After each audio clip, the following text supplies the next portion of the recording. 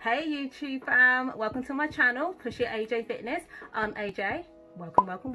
Today's video is going to be about how I stay motivated to work out, and there may be some helpful tips in there that might help you along your journey too. Sorry about the way I look, I've literally just got done with the workout, so I thought this was actually the perfect time to actually let you know what keeps me going. If you're interested, if you're looking for some helpful tips, stay tuned. They aren't in any particular order, so just take the tips that work for you.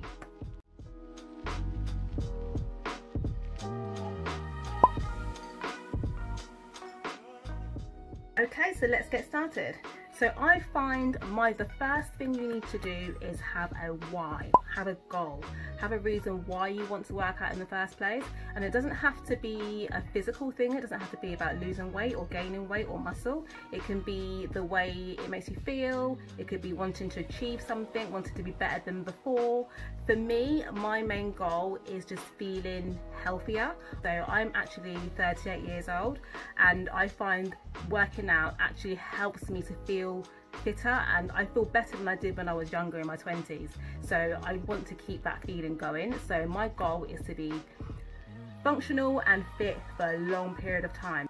Staying fit and functional through my older years is my why. So your why could be anything.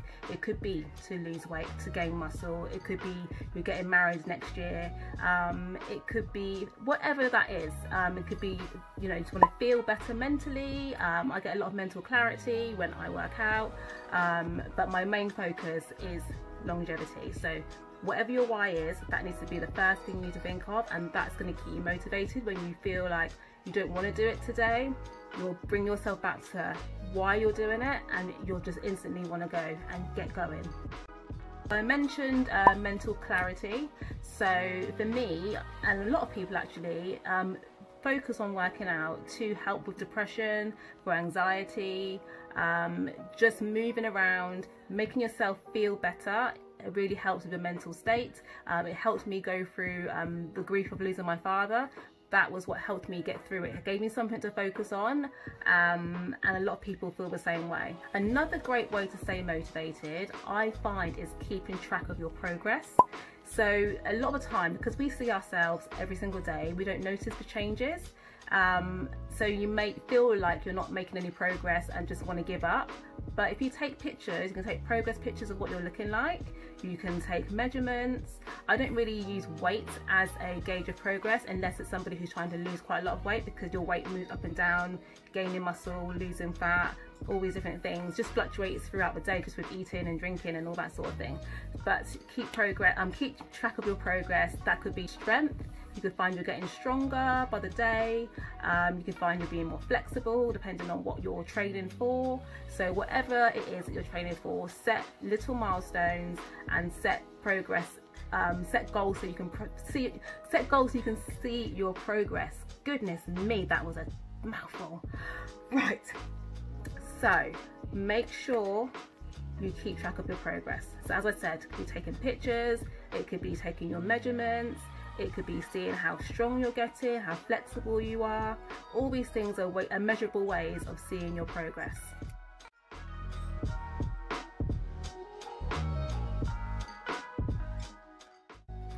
Another way to stay focused and motivated to work out is to find something you really enjoy.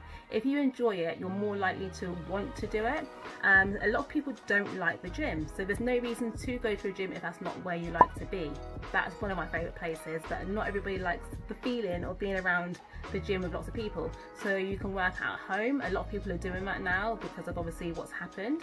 So you can work out at home, you can work out in the park. You can actually join in a sport, so maybe you might like team sports like football, basketball.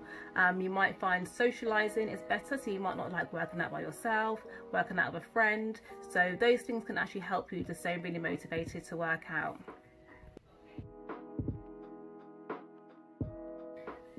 My biggest motivator for me is wanting to be better than yesterday. So wherever I was a few years back, I'm a completely different person to who I am now, because I'm better than I was yesterday. I always strive to progress, whether that be in my work, in my fitness, just in life in general. You always want to try and be better than you were yesterday.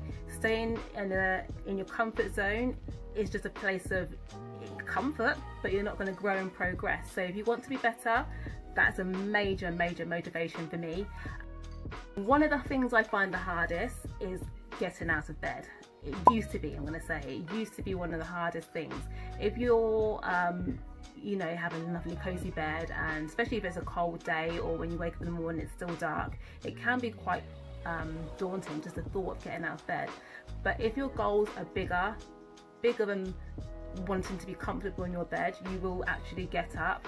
I need a bit of water.